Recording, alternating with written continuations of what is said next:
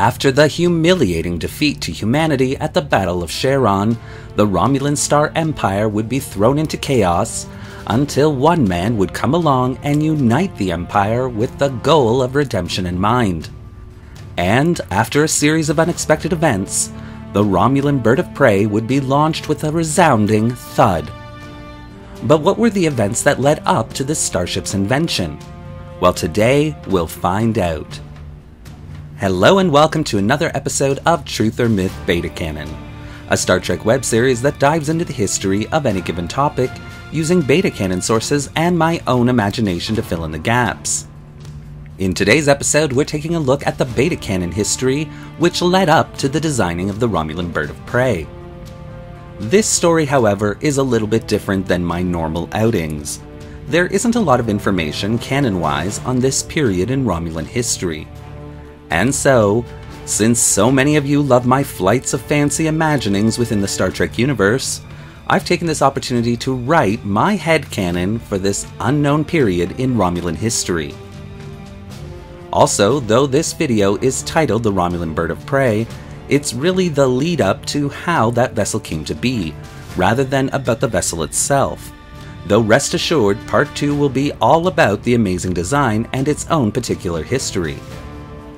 And like always, because this is my own little bit of fan fiction, all information relayed should pretty much be taken with a grain of stardust, and only considered a little bit of Star Trek fun.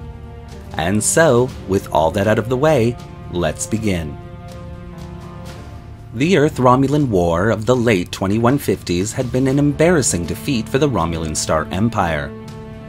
In the hopes of destabilizing developing relationships between what would eventually become the founding members of the United Federation of Planets, Praetor Vargo's extensive tactical initiatives had had the complete opposite effect on these various species, ultimately bringing them together and eventually contributed to the Romulan Empire's surrender.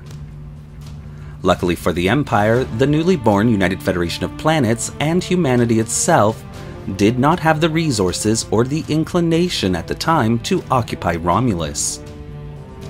Instead, after intense negotiations, a buffer zone between the Federation and Romulan space would be created and dubbed the Neutral Zone, entry into which by either side would constitute an act of war. Because of the shameful surrender, Praetor Vargo would be arrested and executed, leaving a vacuum of power within the Romulan government. Eventually, a new Praetor, Vostok, would emerge victorious in the power struggle and begin rebuilding the Romulan Empire's confidence and prestige. Vostok, a brilliant tactician himself, was also a political genius. In order to gain the Romulan military support outright, he launched several minor campaigns against technologically inferior races just beyond their borders, opposite of their Federation counterpart. Taking these worlds as slave labor colonies, Praetor Vostok would distribute the wealth acquired on those worlds to the military, taking none for himself. He would also grant the Romulan military permission to set up military training facilities on these worlds, with Romulan generals overseeing the new slave population as planetary governors. History has lost the exact number of civilian deaths on these slave worlds, but Federation historians believe these numbers to be in the billions. Next, Vostok turned his attention to pleasing the Tal Shiar. Enacting several new policies designed to give the Romulan secret police far more authority to maneuver as they saw fit, the Tal Shiar would also fall into line behind the new Praetor. Vostok would institute several public reforms as well that would see the Romulan civilian population praise his name. With his power base secure, Vostok then began to pour resources into rebuilding the Romulan fleet and developing new technologies and starship designs which could set the galaxy ablaze. One major tactical disadvantage of the Empire was its lack of starships which were able to travel at warp while not harming its Romulan crews. Delta radiation exposure on board warp-capable Romulan starships was a constant problem. To solve this issue, specially designed warp sleds had been used to ferry Romulan starships equipped with advanced impulse drives to their destinations, an intolerable disadvantage for the Empire. Espionage had given the Romulan Star Empire detailed blueprints of Vulcan starship ring warp drive designs, but pride prevented the Romulan Senate from even acknowledging these designs. And Praetor Vostok was no exception to that rule. He felt that if the Romulan Empire was to recover from its own defeat by humanity, it needed to stand on its own, with its own technology, and so set the most brilliant minds in the Empire the task of creating their own version of a completely safe warp drive. Vostok would rule the Romulan Star Empire for the next 48 years, until 2318, when he was diagnosed with Tuvon syndrome and stepped down as Praetor, dying 1 year later. The next 4 decades would see a plethora of Praetors come and go for the Empire, 19 in total, as seemingly no one could live up to the reputation of Vostok. In 2256, Vespasian, reigning Praetor at the time, was both horrified and pleased by the Battle of the Binary Stars.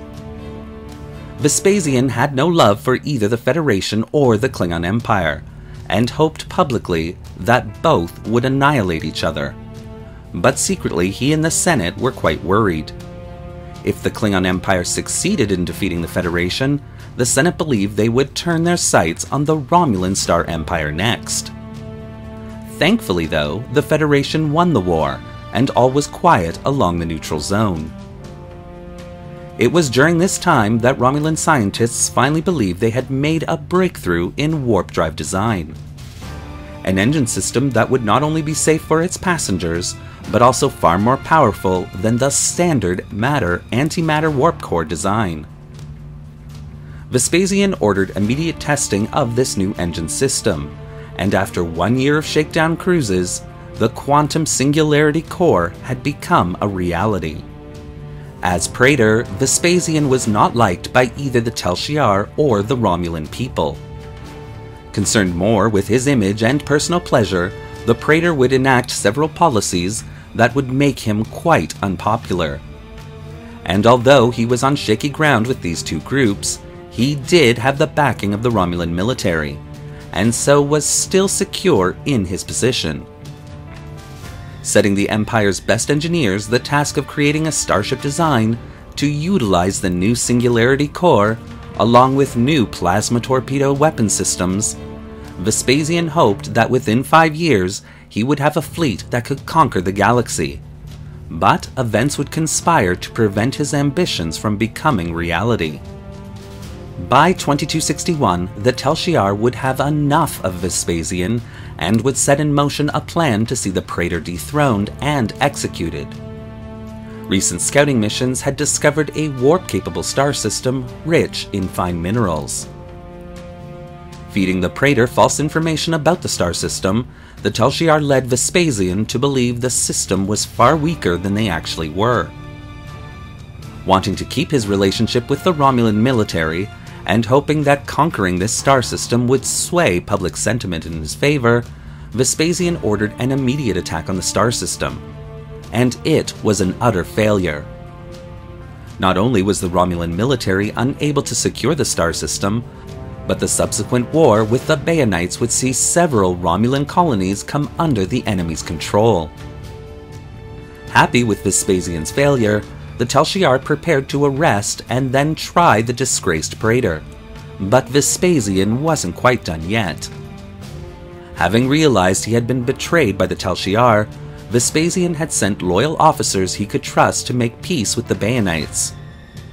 The Bayanites accepted the terms of peace, even though they had had the upper hand, a mistake they would later regret.